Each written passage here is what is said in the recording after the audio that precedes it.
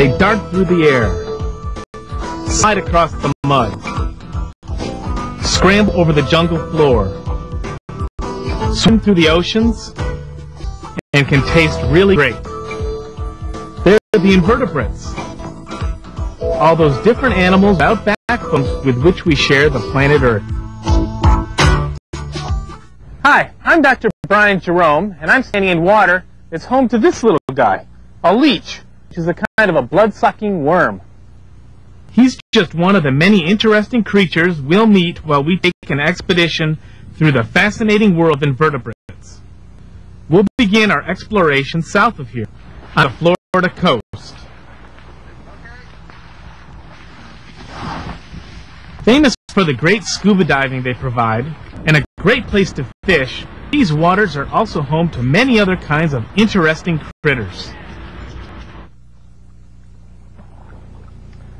South Florida is a great place for studying invertebrates. It provides a good combination of both warmth and moisture that invertebrates need. I've been out collecting today, and I'd like to show you some of the animals that I've found. Here's a sponge. I also found a very pretty sea cucumber. And here's a beautiful sea star. And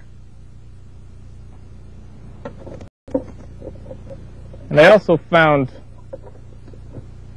a sea urchin and a clam.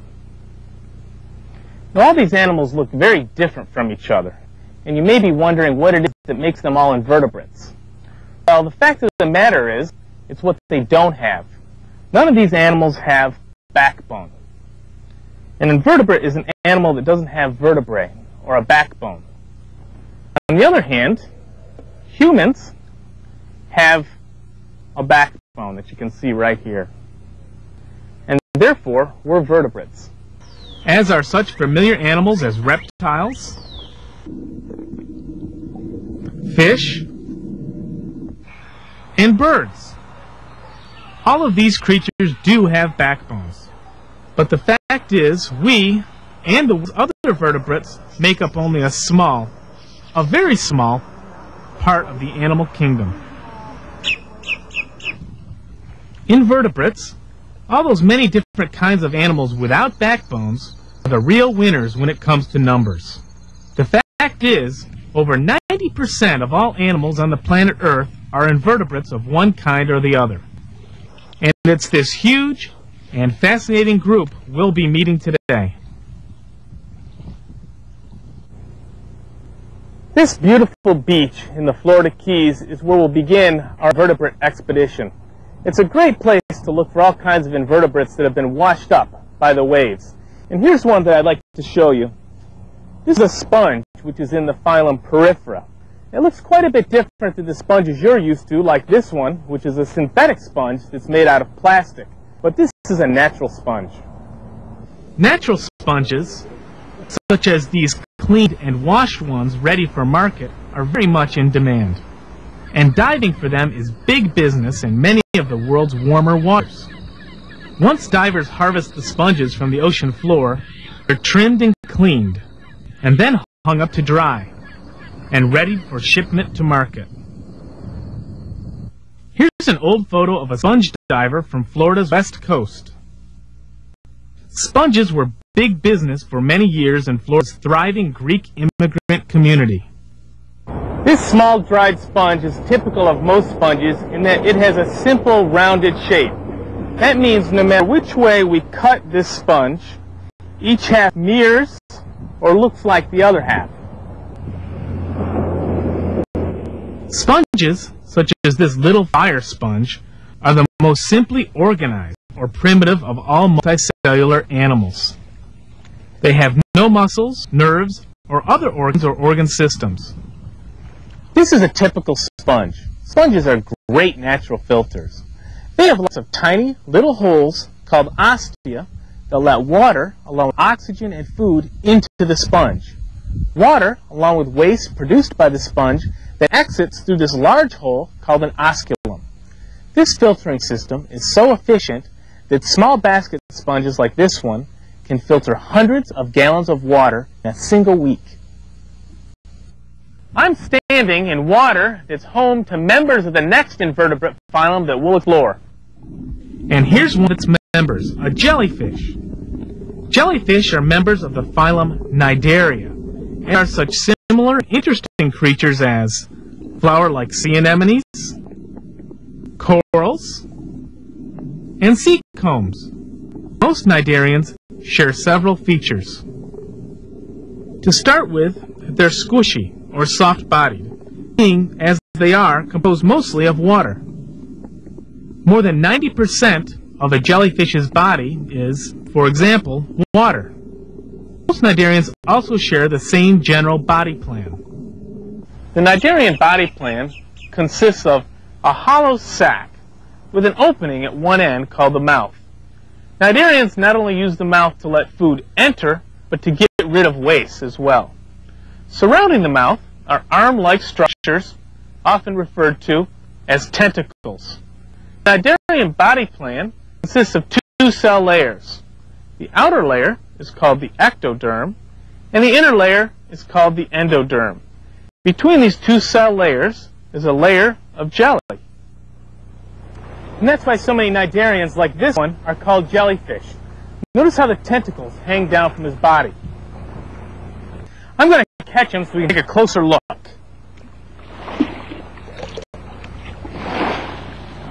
They're covered with stinging cells that paralyze any small animal that touches them. That's how jellyfish and other cnidarians capture their food. This sea anemone also has stinging cells on its tentacles. However, the fascinating little fish you see here have found a way around the danger. Called clownfish, they're not stung by the anemones. Nobody is sure why this is so, why anemones don't kill clownfish. But as you can see, the fish and their host anemones get along just fine. When we hear the word jellyfish, this is what we usually think of.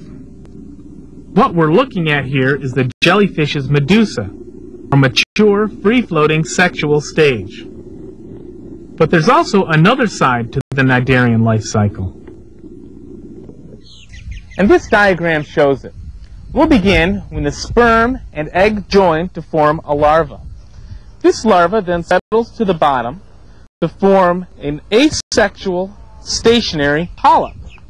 The polyp forms these saucer-shaped discs that are then released into the water. These discs then mature into the sexual form of the jellyfish that we saw earlier. Well, as we've seen so far, the cnidarians are a pretty fascinating group of creatures. I never get bored watching them.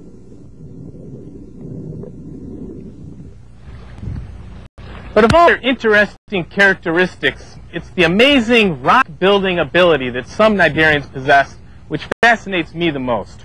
Here, let me show you. This is a piece of brain coral that broke off the reef many years ago. And as you can see, it's rock hard. That's because it contains the same calcium compound that's found in many rocks and the same one that makes our bones hard. Yet, this rock-hard chunk of coral was made by tiny, jelly-soft cnidarians called stony corals. Here we see such rock-building coral. Notice the living coral polyps swaying back and forth in the current. Working together over many years, colonies of these tiny cnidarians can build huge reefs. They do this by secreting calcium carbonate to form an exoskeleton of tiny, rock-hard coral cups in which they live. Over time, the efforts of millions of these tiny little cnidarians can produce reefs that are hundreds of miles long. The next group of animals is going to require some catching. So we're going fishing for worms. Not with worms, but for worms. I've put some meat into this little cage. Many worms love meat. The cage is to prevent fish from stealing our meat. So I'm going to throw this into the water and come back in a little while to check on it after the worms have had a chance to find it. Well, we're back here to check on our bait, so why don't I reel it in and take a look and see what we've caught.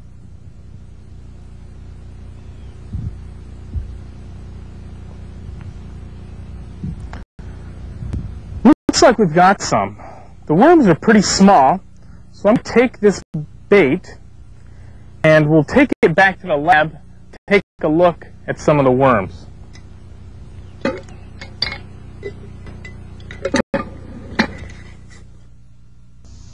Well, our fishing expedition was a great success, and we landed a fine catch of worms.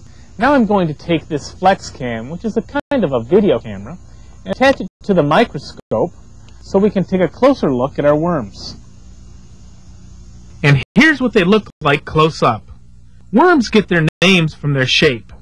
These are flatworms, and they belong to the phylum Platyhelminthes.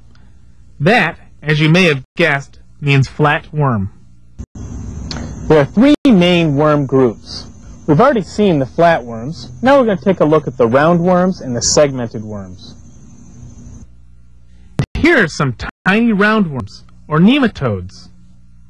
Looking like tiny strands of spaghetti with pointed ends, roundworms make up the second major worm group. And finally, here are some fine-looking examples of our third major worm group that I just dug up. Notice how their bodies are divided into numerous rings, or segments. That's why they're called the segmented worms, or annelids. They're the last major worm group. Now I know worms aren't much to look at, but as we'll soon see, worms of one kind or another have achieved some of the animal kingdom's most impressive firsts. Take sex, for example.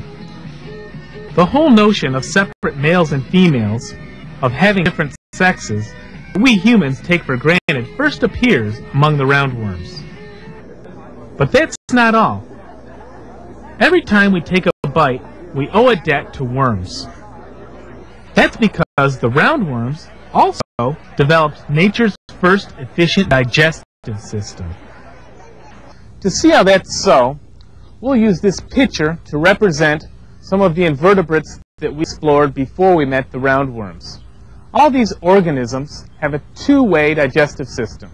That means they have a single opening both to let food in and to get rid of waste. While this works, it's also very inefficient. This bit of hose represents a roundworm. Roundworms are the first animals to develop a one-way digestive system. That means that food enters at one end through the mouth and exits through the other end, the anus, as waste.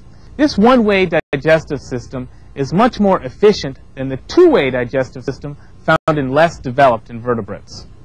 And we see it first with the roundworms. Finally, there's the matter of organs. As you know, our bodies, along with most complex animals, are full of advanced organs such as hearts, livers, and kidneys. Such complex organs can't develop without three distinct cell layers. And that's something that simpler organisms, such as sponges and jellyfish, don't have. All that changes, however, with these little creatures, the flatworms. Flatworms are the first group of animals with bodies that have three cell layers needed to produce complex organs.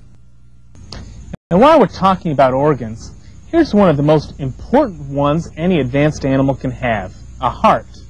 And believe it or not, these animals, segmented worms, are the first animals in which true hearts appear. This earthworm has been specially prepared so we can see its hearts.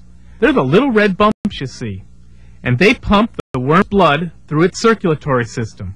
They may not look like much, but it's hard to overestimate what a giant leap forward having a heart is. Now we're going to take a look at another worm. This is a tapeworm, which is a kind of a flatworm. This particular tapeworm is common in dogs, and that is where this one came from. Tapeworms illustrate another and not so nice side of the worm story. Some worms, such as this tapeworm, are dangerous parasites. Humans can become infected by eating undercooked meat containing tapeworm larvae.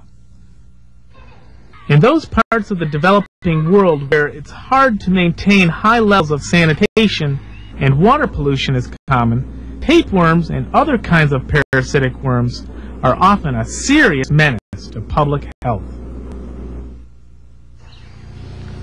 Well, as you can see, we've moved into the woods to find our next invertebrate group, and here's one of them, a rare tree snail. This animal is native to South Florida and is a mollusk, another important invertebrate phylum. There are many different kinds of mollusks, but most of them, such as this little conch, are easy to recognize. All are soft-bodied, and most have a shell and a strong muscular foot. Some mollusks, such as certain snails and slugs, live on land. Others, such as this sea hare, a mollusk with an internal shell, spend all their lives in the water. Mollusks have been valued as food for untold centuries. In addition, mollusk shells have been used to make everything from jewelry, such as this beautiful African necklace, to tourist trinkets. Clams on the grill taste great. Cooking them makes the tissue firmer, so it's easier to see. I'll use one of these to show you some of the body parts that are common to most mollusks. As you can see, the clam has a soft body that's surrounded by a hard outer shell. This is common to most mollusks. Mollusks have three main body parts, and here's the first one. It's a tough, muscular foot. Clams use this to move around and to dig down into the mud in which they live. Next is the mantle. It's the membrane that covers most of the clam's body. As is the case with most mollusks, it contains glands that secrete the shell. And here, under the mantle, is the clam's visceral mass. It contains the heart, digestive system, and other organs. Together, these three main parts, the foot, the mantle, and the visceral mass, make up the mollusk body plan.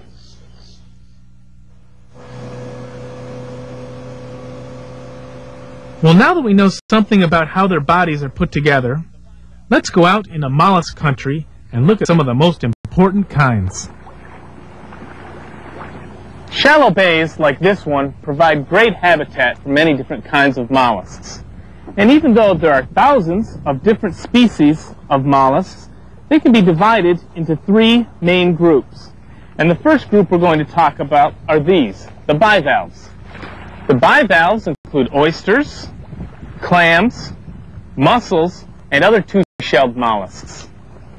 Each of the shells is called a valve. The word bi means two. Therefore, bivalves are two-shelled mollusks. Oysters, mussels, clams, and other bivalves have been important sources of food for centuries. And today, bivalves are still a valued food, and supplying them is an important business in many areas. Remember the pretty little tree snail we saw earlier? It's a gastropod. Gastropods are the second major group of mollusks we'll look at. Notice this critter's single shell. Gastropods, such as snails, and this young conch have either a single shell or, as is the case with this slug, no shell at all. While some gastropods, such as these snails, provide food, others cause serious crop damage that costs millions of dollars to control. The last mollusk group we'll explore include nautilus, octopus, squid, and their relatives. They're the cephalopods, the most highly evolved of all mollusks. Ancient cephalopods, such as this fossil ammonite that thrived millions of years ago, had heavy shells. Today, with the exception of nautilus, cephalopods don't have an external shell. Notice the arms at the front of the squid. All cephalopods have such arms surrounding their mouths. They use them for locomotion and to catch the crabs and fish they eat. Valued as food and as bait, cephalopods are also a vital link in nature's food chain, providing food for many commercially important fish.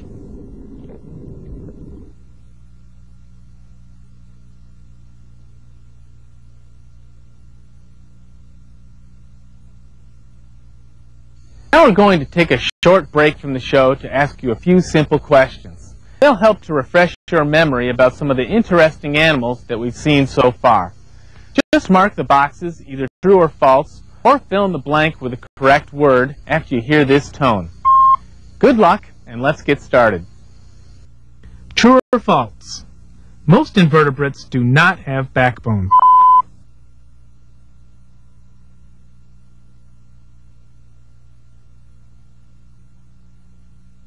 True or false? Sponges are the most simply organized, many-celled animals.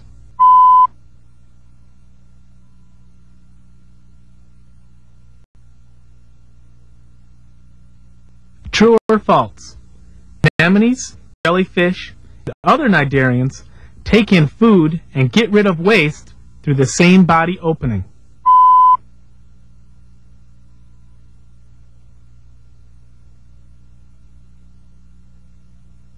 Now answer the next two questions by ending the sentences with the correct words. The three major worm groups are segmented worms, flatworms, and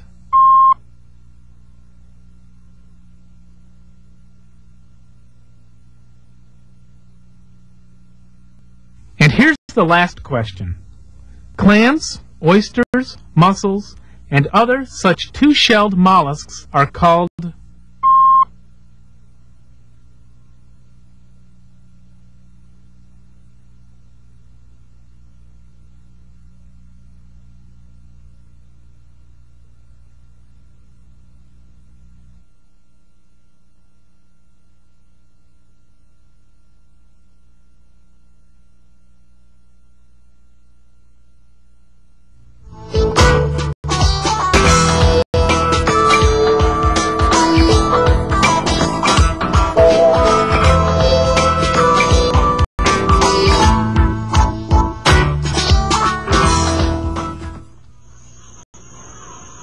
Turn on a light, and chances are you'll end up with bugs, especially here in the tropics. I'm using a lantern so I can collect some specimens. As you can see, I'm being pretty successful. Insects of all kinds are members of the arthropoda, by far the largest of all the different animal phyla. Arthropods also include such very different critters as millipedes, rock-covering barnacles, and spiny lobsters. All of them, as different as they look, are arthropods. There are, in fact, more different kinds of arthropods on the planet than any other kind of animal. So far, scientists have discovered more than 1 million different kinds of arthropods, and they're still counting. With so many different kinds of critters involved, what is it that lets scientists group them all together as arthropods? What, for example, do such different-looking critters as these horseshoe crabs and this millipede have in common that makes them both arthropods? Well, as we're about to see, the answer involves 3 things. I'm going to try to catch some shrimp so I can point out the 3 features to you. It's a great time to catch shrimp. The tide is high and the moon is full, so let's see how I do.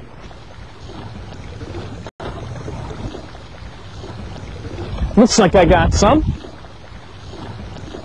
Let me get one out here.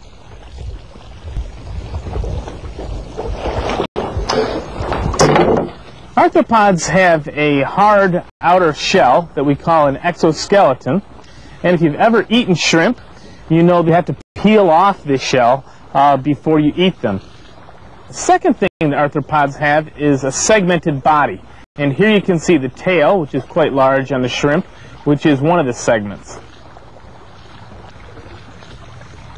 And the third feature that arthropods have is jointed appendages. And if you can look at the legs on this arthropod, you can see that they bend at the joints. And arthropods sometimes have many jointed appendages like antennas or claws. And these are the three features that all arthropods have, and it's what makes them arthropods. Now that we know what it takes to be an arthropod, let's take a closer look into the matter of exoskeletons. Take, for example, these busy little fiddler crabs. Not only do their exoskeletons support their bodies, their durable, tough shells also protect the fiddlers against predators, such as this hungry blue crab out hunting for a meal.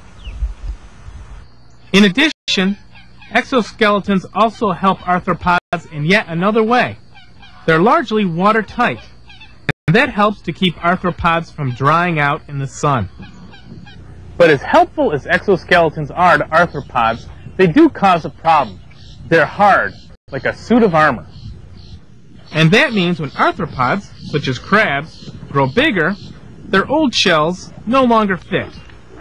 Fortunately, however, nature has found a way around this problem. It's called molting, and crabs provide a great example of it.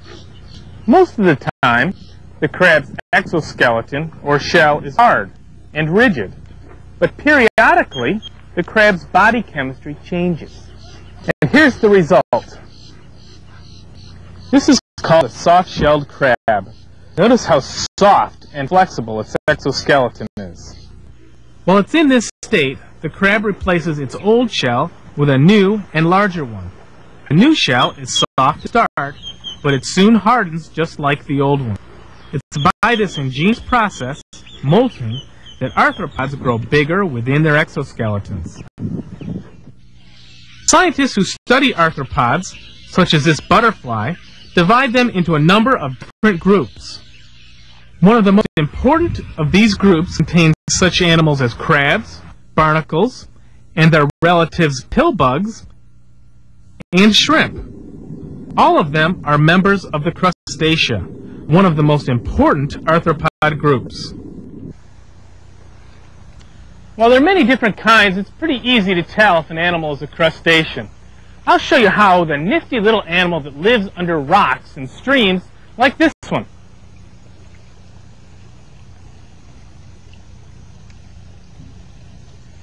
And here's a crawfish. Crayfish look like little lobsters, and where they live gives us a clue that they're crustaceans. Most crustaceans are water lovers. That means that they either live in or near the water. In addition, crustaceans have a hard exoskeleton and 2 pairs of antennae. Now that we've introduced the crustaceans, let's move on to explore some other interesting arthropod groups. And here's another important arthropod, a spider. Spiders are part of the class of arthropods called arachnids. There are many thousands of different spiders. All are great hunters. This one is wrapping a bug trapped in its web in an escape-proof envelope of silk thread. The spider will then bite the bug and feed on its body juices. Because they are such skillful hunters, spiders help us humans by eating huge numbers of harmful insects. There are many kinds. All spiders have the same basic body plan. First, they all have 4 pair, or 8 legs. Here we see a spider using all hers to handle her catch. Secondly, spiders' bodies are made of 2 parts, a cephalothorax, or combined head and chest, and an abdomen. These characteristics are shared by all spiders and other arachnids such as harvestmen, ticks, scorpions, mites, and so-called horseshoe crabs, creatures from an ancient line more closely related to spiders than true crabs. But of all the many different arthropods, none fill a more important role than the insects. Found almost everywhere, the sheer number and variety of insects is staggering. Scientists have, in fact, counted more different kinds of insects than all other kinds of animals combined. There are so many insects around that it's estimated there are 300 million of them on Earth for every one of us humans.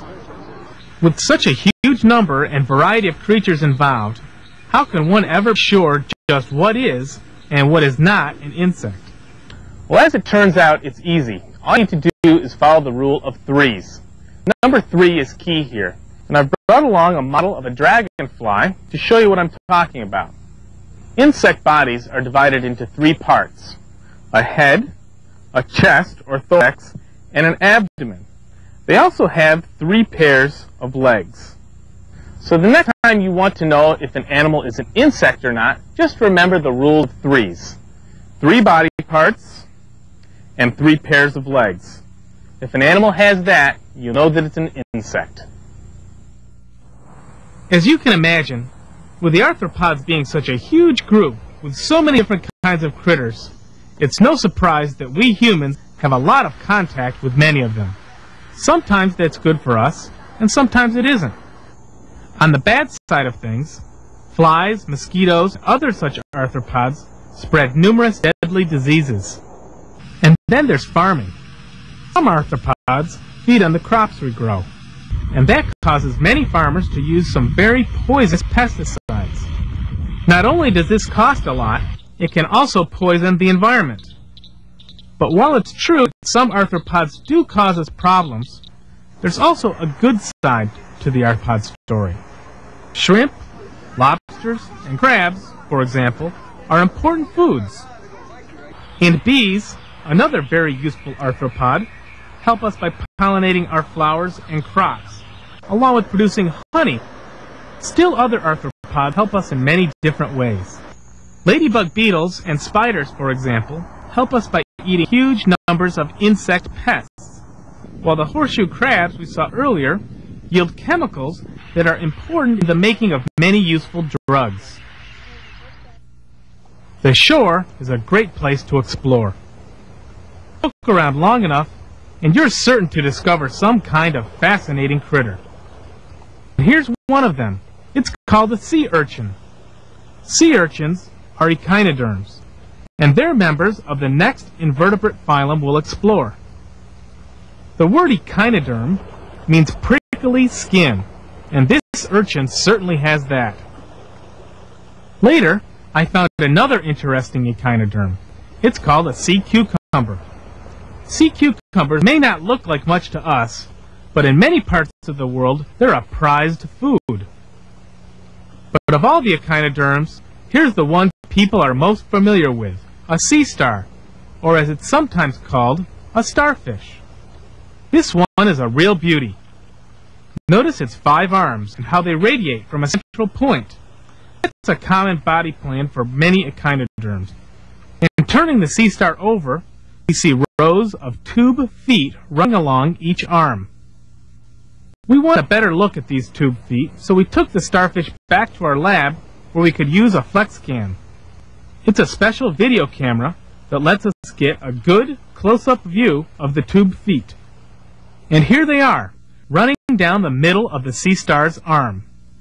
By pumping water in and out of their tube feet, sea stars can move along at a slow but steady crawl. While I was snorkeling around here, I found another sea star, which I think is kind of interesting. As you see, it has 5 arms, but notice how this 5th one is shorter than the rest. That's because it had some kind of accident in which it lost this arm, but you can see it's starting to grow back, and that's called regeneration, which is a characteristic that's common to most echinoderms.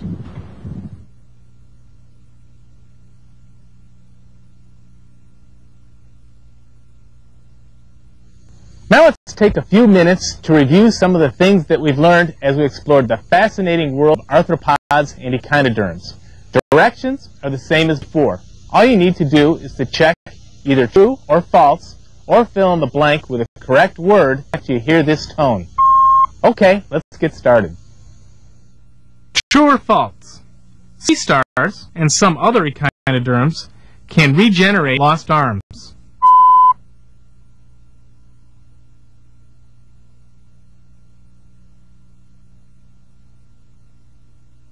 True or false? Echinoderms pump air in and out of their tube feet.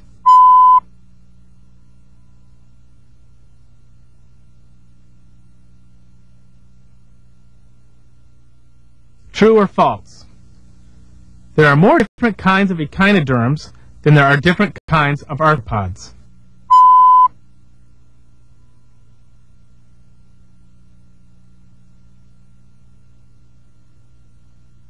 here's a different kind of question. This time, try to end the sentence with the correct word. All arthropods have a segmented body, jointed appendages, and an...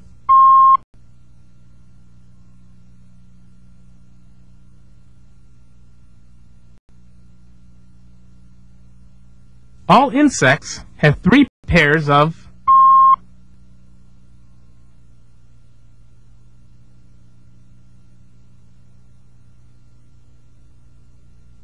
Well, that ends this quiz, as well as our tour of the invertebrates, all those fascinating animals without backbone.